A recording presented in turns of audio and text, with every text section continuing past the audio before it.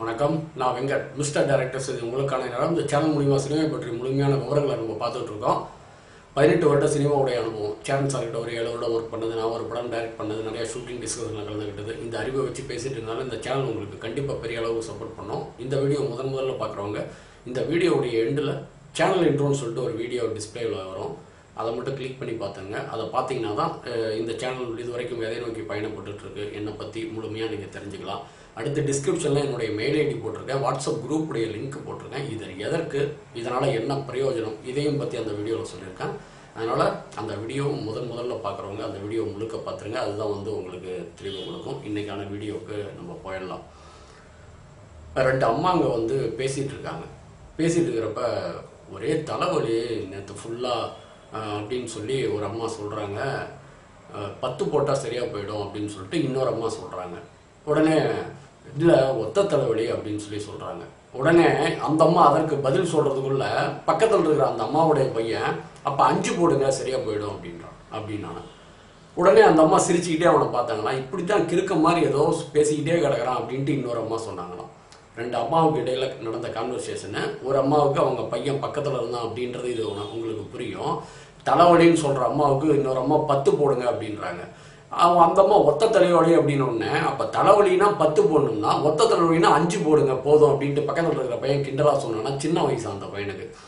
உடனே இது யார் அப்படின்னு கேட்டால் நம்ம பார்த்திபன், டேரக்டர் பார்த்திபன் இருக்காருல்ல, அவர் தான் அந்த சின்ன வயசில் அப்படி சொல்லியிருக்காரு.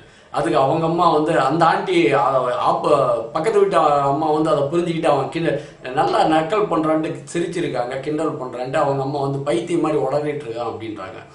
இந்த பைத்தியம் மாதிரி அந்த சின்ன வயசுல வளர்னது தான் இன்னமுமே பார்த்திபன் சார் வித்தியாசமாக ஒவ்வொன்று செஞ்சிட்டு இருக்கிறது. அவர் புதிய பாதை ஃபர்ஸ்ட் எடுத்து விளம்பரம் பண்ணுறப்ப பெரிய பெரிய படங்கள் போட்டி போட்டுட்டு இருந்தப்ப வித்தியாசமாக விளம்பரம் கொடுத்துருந்தார். நீங்கள் அந்த படம்லாம் ஹவுஸ்ஃபுல் ஆகிட்டு வீட்டுக்கு திரும்பி போகணும்னு நினைக்கிறப்ப என் படத்தையும் பாருங்க அப்படின்ற ஒரு வித்தியாசமான விளம்பரம். அப்போ எனக்கு ரொம்ப சின்ன வயசு, படம் தனியாக படம் பார்க்குற வயசு தான். அதுக்காகவே அந்த படத்தை போய் பார்த்தேன். ரொம்ப சிறப்பாக அந்த படம் பண்ணியிருந்தார். பெரிய அளவில் பேசப்பட்டார் பார்த்திபன் சார். அந்த மாதிரி இந்த விஷயத்தை சொல்ல வந்ததுக்கு காரணம், உங்களுக்கு அந்த சினிமாவுக்கு வர ஆரம்பிக்கிறது அதான் ஒரு 15, 17, 20 இந்த கேட்டகரியில் மெல்ல ஆரம்பிக்கும். அந்த சினிமாவுக்கான ஆசை அப்படின்றது டைரக்ஷனா இல்லை கேமராவா, எடிட்டிங்கா, மியூசிக்கா, பாடல் எழுதணுமா, இல்லை ஸ்டண்ட் பண்ணுமா, இல்லை 3D அனிமேஷனில் ஏதாவது பண்ணுமாட்டு ஏதோ ஒரு ஆசைகள் உங்களுக்கு அந்த இடத்துல எல்லாத்தையும் மீறி அவங்க வரும். அதை நீங்கள் எதான்னு சொல்லி நீங்கள் கண்டுபிடிச்சிக்கணும். அதாவது திணிக்கப்படுற வேலையை விட விருப்பப்படுற வேலை ரொம்ப தெளிவாக செய்ய முடியும். நம்ம சில பேருக்கு திணிக்கப்படுற வேலை நிறைய சம்பளம் சம்பாதிச்சு கொடுத்தாலுமே வேண்டாம் விருப்ப வேலை செய்வாங்க. இதெல்லாம் ஒரு வேலையாடா அப்படின்ற மாதிரி. ஆனால் சம்பளம் குறைவாக வந்தாலும் விருப்பப்பட்டு வேலை பார்க்குறத சந்தோஷமாக பார்ப்பாங்க. இது ரொம்ப முக்கியம். என்னன்னா அது ஆடம்பரத்தை பூர்த்தி செய்யும். அந்த அதிகமாக நமக்கு வருமானம் சம்பளம் வர தொழில் விருப்பப்படாத தொழில் நம்ம ஆடம்பரத்தை ரொம்ப ஊதாரித்தனமான செலவுக்கெல்லாம் அது இதாகும். பட்டு நமக்கு விருப்பமான வேலை சம்பளம் கொஞ்சம் ஓரளவு வருது அப்படின்னாலும் அடிப்படை தேவைகளை பூர்த்தி பண்ணிட்டு கரெக்டாக வாழ்கிறவங்களுக்கு அது போதுமானதாக இருக்கும். அப்போ நீங்கள் இப்போ பார்த்திபன் அந்த சின்ன வயசுலேருந்தே கிண்டல், கேலி, நக்கல், நையாண்டி அவர் அப்போ இருந்து எழுதின புத்தகங்கள் அவருடைய இது எல்லாமே ஒவ்வொரு டைமும் வித்தியாசமாக இருக்கும். அது படத்துலையும் அங்கங்கே வெளிப்பட்டு இருக்கும். நிறைய இன்டர்வியூஸு இதில் நீங்கள் பார்த்தீங்கன்னாலும் அவருடைய பேச்சு உங்களால் புரிஞ்சிக்க முடியும். இப்போ உங்களுக்கு அந்த மாதிரியான ஒரு எந்த இது வருதுன்ட்டு நீங்கள் கொஞ்சம் உட்காந்து உங்களை சுய பரிசோதனை செஞ்சுக்கிட்டு அனலைஸ் பண்ணி பாருங்கள். இது நல்லா வருதா, இது இப்போ அது தெரிஞ்சுக்கிட்டீங்க அப்படின்னா அதற்கு தகுந்த மாதிரியான உங்களுக்கு தெரியாத விஷயங்களை தேடுங்க. கூகுள்லேயோ மற்ற வீடியோக்கள்லையோ மற்ற புத்தகங்கள்லையோ தேடுங்க. நீங்கள் எல்லாத்துக்குமே கிரிக்கெட் பிடிக்காது. ஒருத்தர் கிரிக்கெட் விளையாண்டுருப்போ ஹாக்கி ஸ்டிக் எடுத்துகிட்டு ஒரு கேங் போயிட்டுருக்கோம், செட்டில் காக் போயிட்டுருப்பாங்க, பேட்மிண்டன் போயிட்டுருப்பாங்க, வாலிபாலு, இப்படி ஒவ்வொரு சில பேர் பார்த்தா கேரமில் அவ்வளோ பைத்தியமாக இருக்காங்க. சில பேர் இதில் செஸ்ஸில் இருப்பாங்க. பட் இந்த கிரிக்கெட்டு அப்படின்றது இந்த ஃபுட்பால் அப்படின்றதெல்லாம் ரொம்ப ஹார்ஸான அந்த ஸ்டெமினா வேணும். இப்போ கேரம் போர்டு அப்படின்றதுக்கு உடம்பு ஸ்டெமினா தேவையில்ல, பட் மைண்டு அந்த டெக்னிக் கேரம் போர்டில் இதெல்லாம் வேணும். செஸ்ஸுக்கு அந்த மாதிரியான இது ரெண்டுமே உடம்பை டயர்டாக இருக்குனால இதில் உடலுடைய பார்ட்ஸ் எல்லாம் கிரிக்கெட்டில் இதாகும். இப்போ கிரிக்கெட்லேயே உங்களுக்கு எது ஸ்பெஷலாக வருது அப்படின்றத நீங்கள் சூஸ் பண்ணிப்பீங்க. உங்களுக்கு உங்களுக்கான விருப்பம் நிறையா இருக்கும். ஆனால் வந்து உங்களுக்கு எது வருது அப்படின்றது வேறையா இருக்கும். என்னன்னா இது எப்படி உங்களுக்கு தெரியும் அப்படின்னா, உங்களால் கண்டுபிடிக்க முடியாது. நீங்கள் கிரவுண்டுக்குள்ளே இருக்கிறப்ப உங்களுக்கு விளையாடுறதுல நல்ல சரி தப்பு தெரியாது.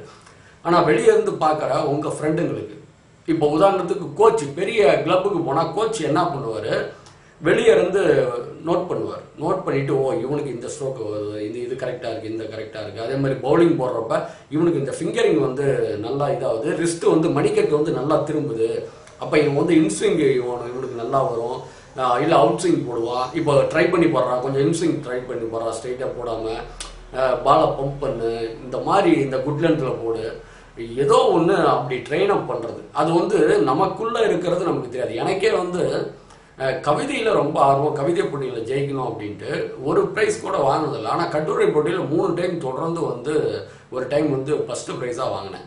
எனக்கு என்னடா இது, நமக்கு கவிதை தான் ஆர்வம், கட்டுரை எப்படா இதுக்கு ப்ரைஸ் கொடுக்குறாங்கன்னா, நான் அதுக்கு கொடுத்த டைட்டிலும் எழுதின விஷயங்களும் அவ்வளோ இதாக இருந்துச்சு. ஓகே, நமக்கு அப்போ கட்டுரை வருது அப்படின்றப்ப இந்த எழுத்து நடை நமக்கு கவிதை நடையோட இந்த கட்டுரை நடை, வசன நடை நமக்கு நல்லா வருதாட்டுன்னு சொல்லிட்டு அதில் கொஞ்சம் கான்சென்ட்ரேட் பண்ணி அப்படியெல்லாம் போய்க்கிறது. இந்த கவிதை எழுதுனதுனால எனக்கு என்ன பெனிஃபிட் அப்படின்னா, இப்போ லிரிக்கு டம்மி வேர்ட்ஸ் எல்லாம் நானே போடுவேன். இந்த புறவி படத்தில் நானே பாட்டு எழுதியிருக்கேன். யுகபாரதி ஒரு பாட்டு எழுதியிருக்காரு. அப்படி எழுதுறப்ப எனக்கு பாடல் டியூன் செலக்ட் பண்ணுறது, பாடல் எழுதி வாங்குறதுலாம் எனக்கு கொஞ்சம் ஈஸியாக இருந்துச்சு. கவிதையில் கொஞ்சம் சின்ன வயசுலேருந்தே ஆர்வம் இருந்ததுனால. அதனால் நீங்கள் உங்களை சுய பரிசோதனை செஞ்சீங்க. சினிமாவுக்கு தகுதியாக இருக்கீங்களா அப்படின்றது, சினிமாவில் எந்த துறையில், அந்த எந்த டிபார்ட்மெண்ட்டில், டைரக்ஷனா, சினிமோட்டோகிராஃபியா, எடிட்டிங்கா, இப்படி ஒவ்வொன்று, மியூசிக்கா, ஆர்ட் டிபார்ட்மெண்ட்டா, இப்படி எல்லாம். இப்போ குழந்தைங்க பார்த்தீங்கன்னா ஓடி வந்து சில குழந்தைங்களெல்லாம் டிராயிங் வரைய ஆரம்பித்து அதையே ஃபாலோ பண்ணிட்டு இருந்தாங்கன்னா அவனுக்கு ஆர்ட் டிபார்ட்மெண்ட்டுக்கு தகுதியாவானுங்க. சினிமாவில் ஆசை இருக்குன்னா ஓடி வந்தோடனே ஏதாவது சும்மா வீட்டில் இருக்கிற அண்டா குண்டா பொம்மை கும்மை எடுத்து தட்டிக்கிட்டே இருக்குதுங்க அப்படின்னா அது மியூசிக்கில் ஏதாவது அது ஒட்டிக்கிட்டே கிடப்பானுங்க. திடீர்னு பார்த்தா கேமரா இருக்குது அப்படின்னா கேமரா வச்சு வீட்டுக்கு வர சொந்தக்காரங்க, தெருவில் இருக்கிற அவங்க ஃப்ரெண்ட்ஸ் எல்லாத்தையும் ஃபோட்டோ எடுத்துக்கிட்டே இருக்காங்கன்னா அவன் கேமராமேனாக வரதுக்கான வாய்ப்பு இருக்கும். அதை வந்து சின்ன வயசில் கரெக்டான பெற்றோர்கள் பார்த்து மோட்டிவேட் பண்ணிகிட்டு இருப்பாங்க.